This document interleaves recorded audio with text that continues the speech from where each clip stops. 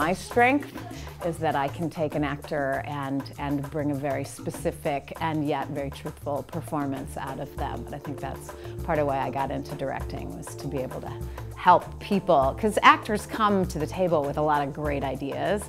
You just sort of have to guide and shape them. Sometimes I think of myself as an editor rather than a director. Are you looking at me, sir? What was your idea? It's clearly a comedy. It's very silly. There's a robot that sings mariachi and a talking monkey, amongst a lot of other hijinks. What are you doing? I don't know. So it's not serious. However, I think there are some serious things. One of the things that it talks about a lot is how things, you seem to, like the space station, life sometimes seems to be going around in orbit a lot. And what happens is that the people on the space station have really sort of been just going around in circles, and life is not really going anywhere. And then all of a sudden this talking monkey shows up in the airlock and everything changes. It's going to mean a reconnaissance mission. What is that? It means someone's going outside.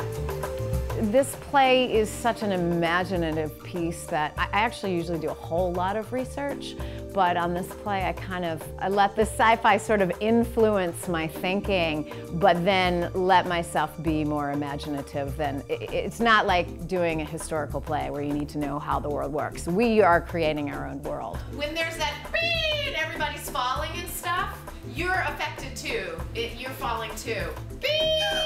I consider the lights and sound actually another character. I added an extra week for tech so that we could work them in just the same way that we're working with the actors. Written in the play, there's a lot of funky stuff that happens. For example, there's a lot of forward winding and rewinding. So you'll see a scene and then somebody will go, but this also happened, and you'll get a rewind. Freeze. That didn't happen like this one. I'm sure we'll find let me out!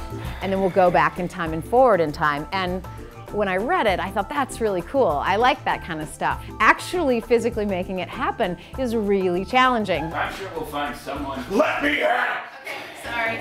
Not this time. Because we'd be like, okay, so we have to go back to where we were 2 scenes ago. Did you have the helmet?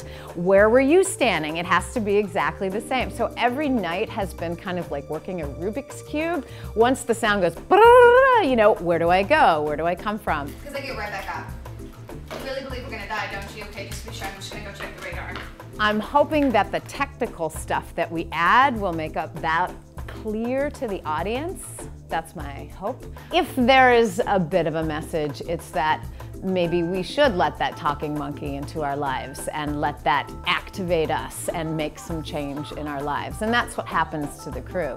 Once that monkey comes in, they realize something's going on, and everybody's sort of forced to make active decisions, which they haven't had to do. And I personally think that that's a really good thing for all of us. It's easy to be passive and just sit back and let our lives happen to us, but really cool stuff happens when we are forced to become active. Even if it's a painful transition, it's usually a good thing. So it'd be nice if some people came away with that, but again, I hope they laugh first and foremost. That's the goal. Okay, good. Yeah.